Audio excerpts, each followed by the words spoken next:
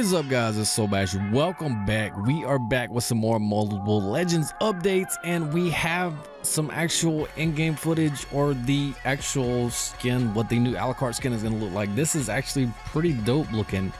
My favorite one before this would really probably have been the season 2 skin, which was pretty awesome looking with the orange and black, but that one is coming in pretty nice. Also, I didn't make a video about it because I came in late with the news, but Layla, this has been released as well. The Layla stuff, the hair on it is crazy. Everything together, it looks great. The Alucard though, when he comes in, his sword is in like different pieces. If you see that at the very beginning, his sword is completely apart, and then it just comes together. Like the sword has some soul of its own. I mean, similar to what, like I said in the last video, Dante.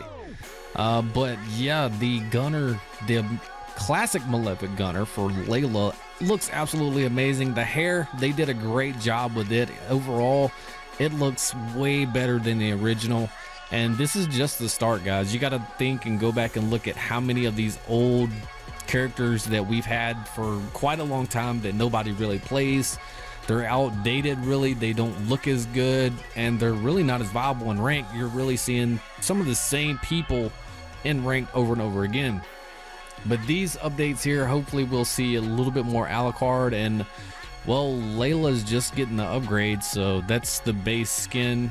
I mean, we always see Layla because Layla's the first person you ever start with, but these look absolutely amazing. Like I said, the sword with Alucard, the whole get up, the silver, gold, and black, white hair, it looks absolutely amazing. And of course, the new Layla, I can't reiterate how much better this actually looks than the original.